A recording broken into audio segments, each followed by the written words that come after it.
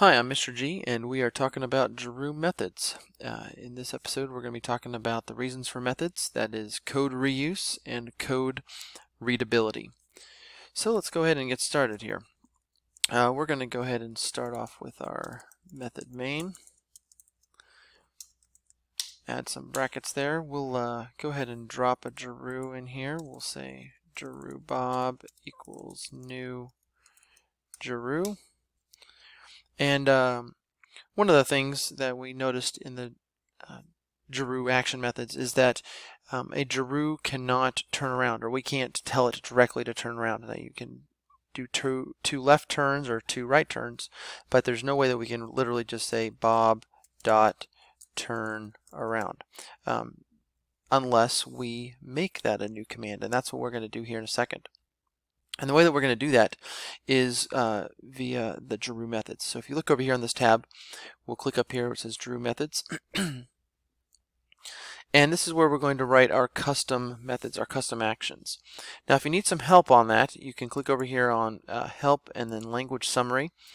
And if you look across here, one of these says methods. There it is. So we know how the method main works out, but our user-defined Jeroo methods, we're going to have the keyword method, then an identifier, so a name of our method or of our action, then the parentheses, and then open squiggle bracket, close squiggle bracket, and then here's the body. And there's some extra information here that you feel free to read through that. So we will write method turn around, an open paren, a close paren, then some of those squiggle brackets. And then one of the neat things about methods is you don't actually have to write Bob dot, because, as we'll see in a minute, this method can be used on multiple different Jeroos. So it's a Jeroo independent. So here we go. We're going to make our Jeroo turn around by turning left 2 times. So turn left and turn left. That's it. That should work properly. I'll go to the main method, and I'll double check a couple things. First off, I want to make sure that I spelled turnaround the same. If I'm not sure, I can always go ahead and copy that, and I'll paste that there. I'm pretty sure I did. As always in Jeroo, or specifically in Java and C++ and C#, capitalization matters. You'll notice that I did something kind of interesting. I made the first letter lowercase, but then in the subsequent words here I made them uppercase. That style, that convention is called camel case, because it's kind of like a hump there in the middle of the uppercase letter. Anyway, that's pretty standard. Something else that is standard is to write a comment above here describing what the method does, and we'll just say this method turns the Jeroo around. You also normally want to have a name for your method that matches what you're actually going to be doing. So let's go ahead and see if this will run. So I'm going to just kind of step through this one thing at a time. When we get to this part right here, this code says Bob turnaround, you'll see the execution pointer is going to actually jump over to the Jeroo methods. And here's the turnaround method. And turn left, we saw Bob turned around, turn left right there, and then he turned again, and then it comes back here, and we have completed running the program. Great, we've just written our first method. If we wanted to, we could run through really fast, and we'll see it'll jump over here, then jumps back. What I mentioned a minute ago is that we can actually have this code run for different Jeroos. So I'll say Jeroo Sue equals new Jeroo, and we'll want to put Sue at a different location. We'll put her at 5.6, and I could say Sue dot turn around, and I'll just have this run all the way through. We look at Sue, and she turns around. So one common mistake the students do is they when they're writing the methods, they tend to put the Jeroo name in front of here, but you do not need to, and actually if you did, there would be an error. So and that is promoting our idea of code reuse, and also a little bit of our code readability. But I want to do something now is kind of show you another reason for having methods here. And let's say that we wanted, we'll say Sue, to make a square. I don't know, some sort of plant a square flowers or whatever. And so if we were to think through all the steps, we could have her plant maybe 4, plant hop, plant hop, plant hop, and then turn left, and then do literally the same thing, plant hop, plant hop, plant hop, and then turn again, plant hop, plant hop, plant hop, and turn again. So we definitely would have a lot of those things over and over again. So what we can think about that is we can actually think about making a method that would take care of some of that. So we'll call this method the plant hop method, and we'll call it, and put an open bracket there, and we're just going to say plant and then hop, and we're going to have that execute 4 times. So just copy and pasting there. I think if I've got a way of resetting this, I might be able to format that. Control Shift F. There we go. Plant hop, plant hop. Great. I'm going to verify that this is going to work. So I'm going to go back here, delete these, and I'll say Sue.plant hop. In order for this to be effective, she'll need some seeds here, so I'll just put 50 there. That ought to be plenty. Let's see if this works.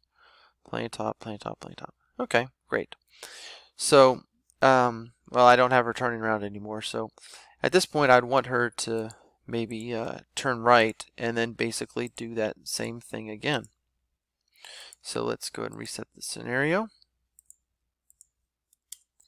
And so I could say Sue.turn right,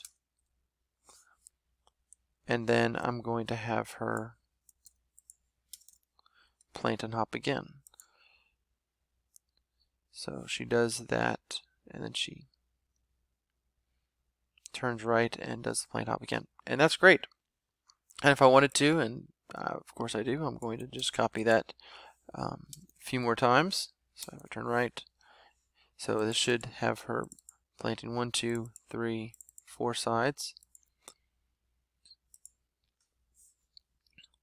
We might increase the execution speed there. Okay. And so she's plant and hopped and then turn right and then done the same thing over and over again. So we can definitely see some advantages here. I didn't have to write this code multiple times. I just had to write it once, and then I called it multiple times. One of the things, though, that maybe we could do, we got all kinds of options here, but we could maybe we wanted to group these 2 commands here into maybe a plant and turn right or something like that. So we could kind of try to make this a little bit more readable. But one thing that I could do is I can look and see. I can see all of this, and I'd say, wow, this there's definitely some repeat here. I'd really like to just have all of this condensed into just maybe plant a square, and I can do that. So what actually I'm going to do is I'm going to copy all of these. Actually, I don't even need to copy all of them. I'll just copy those first 2 lines, and I'm going to make a new method over here, and I'm going to do something really interesting. I'm going to say method plant square,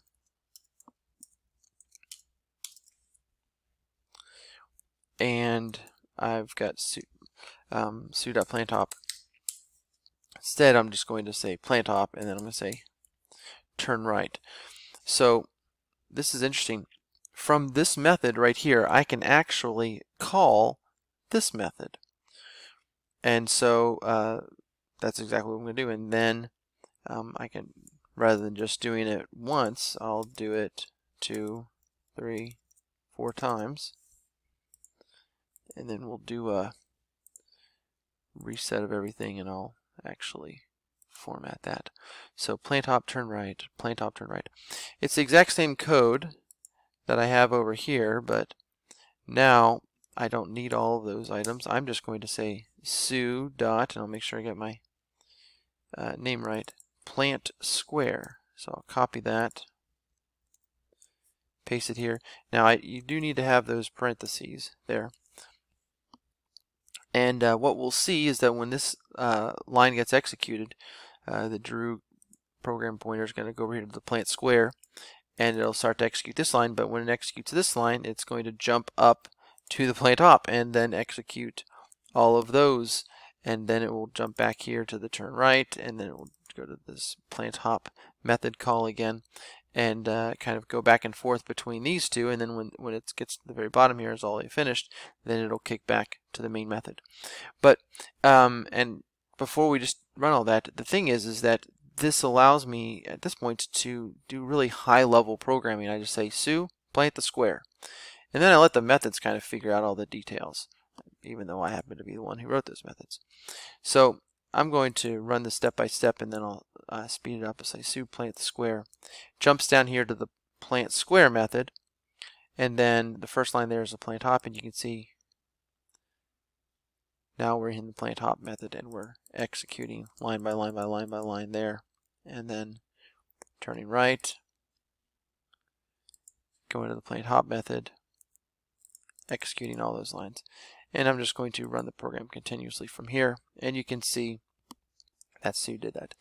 And you know, just like Sue, we could give Bob some seeds, and we could now say Bob dot plant square. We'll go ahead and run that, and we see she plants a square and he plants a square, and that's great. They're both planting squares. It's real easy to program here, and I can have my main method be very high level, big picture type code. All right, so just a reminder, things that we looked at was methods and how to create a user defined method. We talked about the purpose behind methods, that was code reuse and code readability, and we saw that Jeroo methods are not particular to any individual Jeroo. They can be called on by multiple Jeroos. All right, good luck programming your methods, and see you next time.